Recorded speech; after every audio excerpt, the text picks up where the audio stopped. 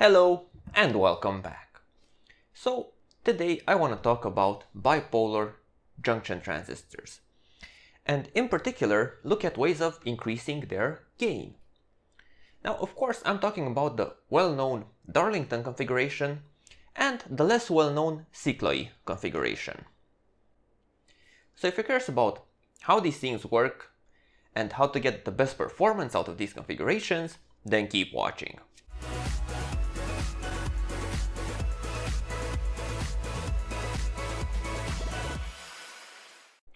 So, to start off, why do you need more gain?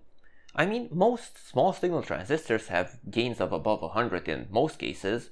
I mean, if we look at the datasheet of the BC817, we can see that only if you drive the transistor at minus 55 degrees, so you have to be really cold for that, only then do you get a gain of below 100, but in most cases, at normal temperatures, you will have a gain of more than 100 at collector currents of up to 400 milliamps. So that should be plenty.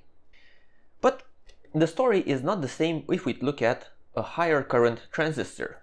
Now if we look at the not so modern 2N3055, we can see that its gain, especially when getting up to really high currents, I mean this is a transistor that can handle 15 amps of collector current, but the graph only goes up to 10. But at this point, regardless of ambient temperature, the gain is roughly around 10. And this is with a collector emitter voltage of 4 volts. So as you go to higher currents with transistors, gain steeply drops. And even for more modern bipolar transistors, you still get this sort of effect going on. So if you want to use this sort of transistor, you're gonna have a hard time trying to drive it. I mean, most op-amps or microcontrollers can output a current of 10, 15, 20 milliamps, so if you're not using anything special, current is usually limited to this sort of range. And if your gain is only like 10, then that means you can only switch around 100 milliamps.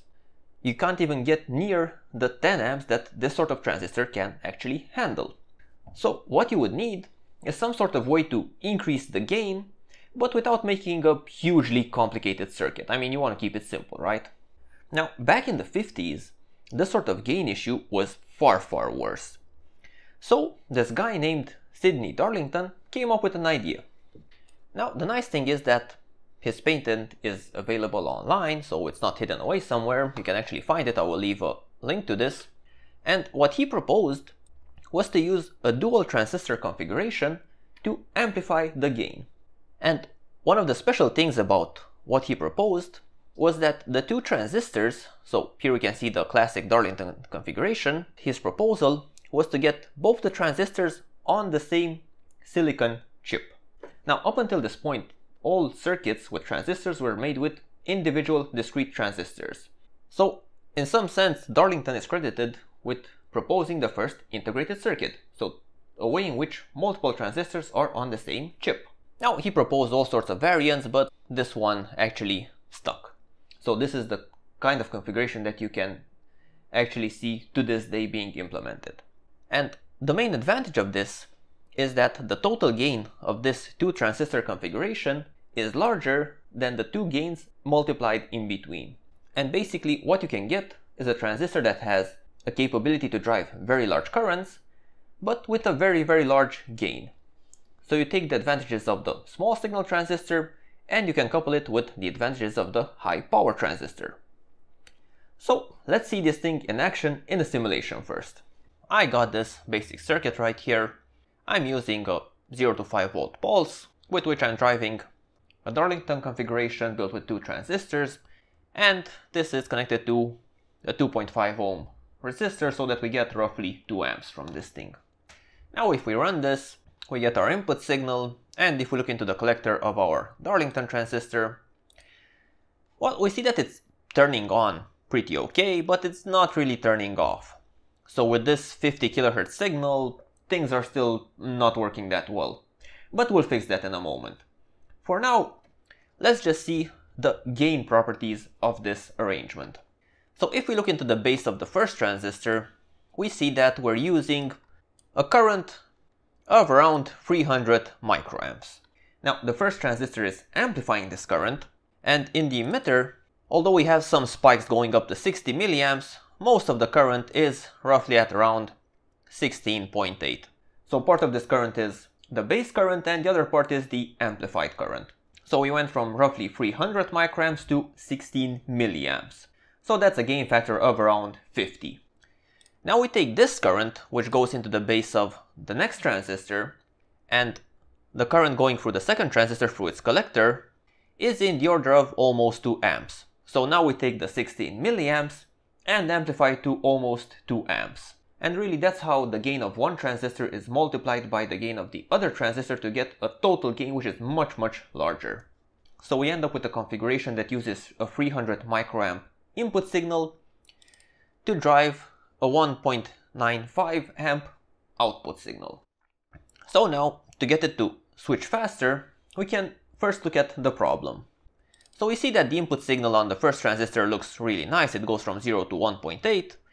But if we look at the signal in the second transistor, we see that it goes from 1 volt to 0.7. So we're not really turning off the second transistor.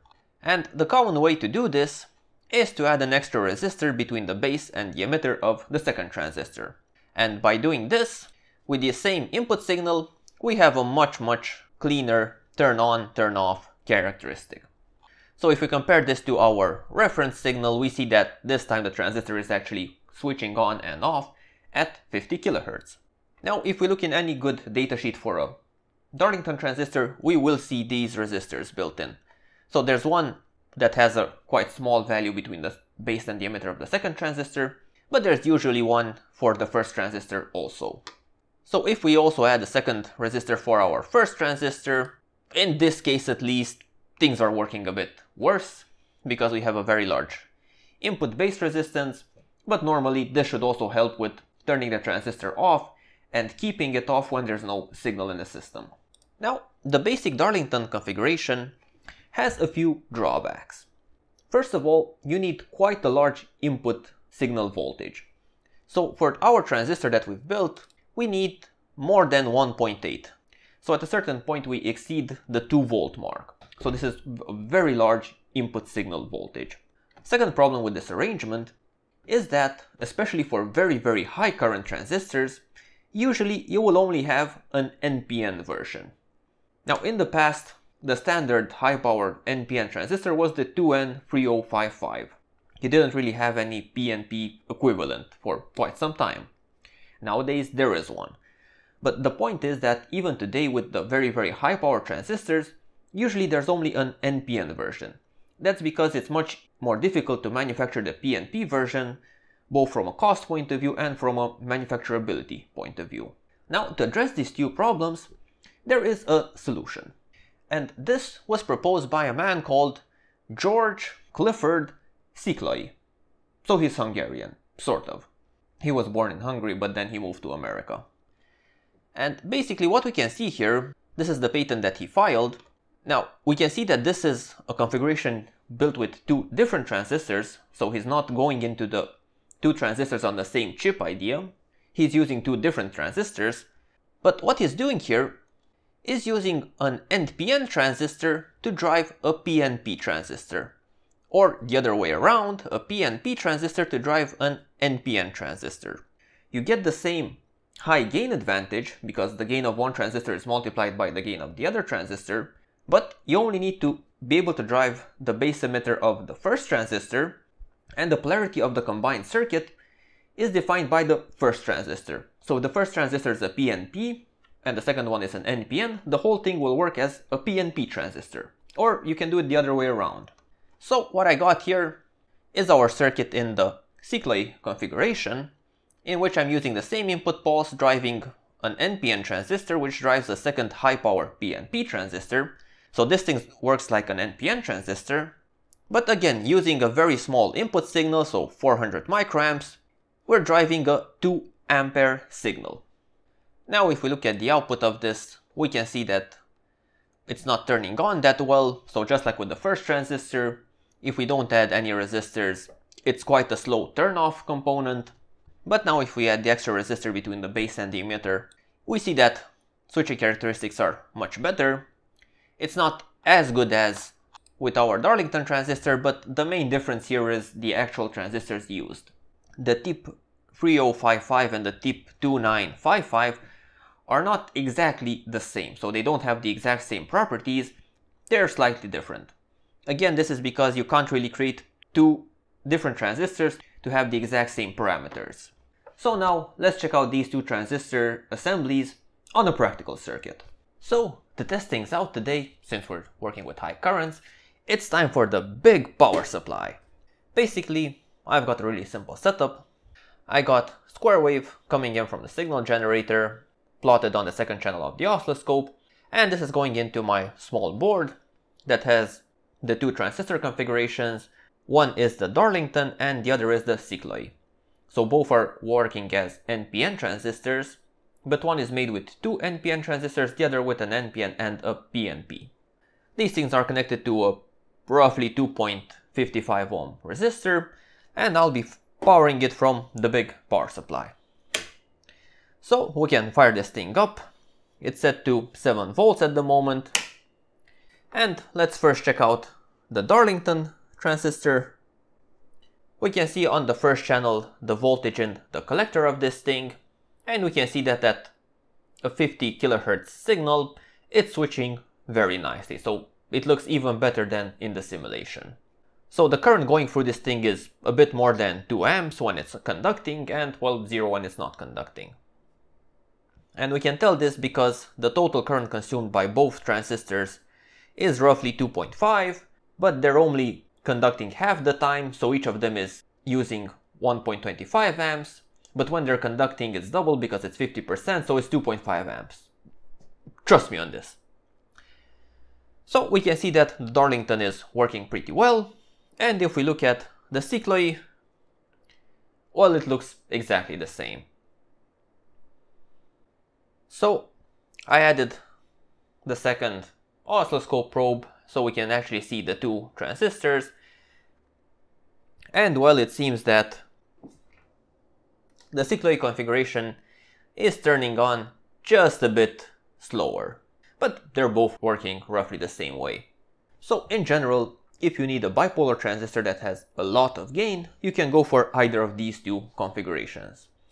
Now, normally the Darlington you will also be able to find as a commercial product in a single package, placed on the same silicon chip as its inventor intended in the first place, but the Sziklai configuration, at least from my research, I couldn't really find both transistors in the same package. So for that transistor configuration, usually you will have to build it from discrete transistors. But all in all, hope you got some useful information out of this. Leave your thoughts in the comments. Thank you for watching, make sure to subscribe to be up to date with all my latest videos, and see you next time. Bye bye.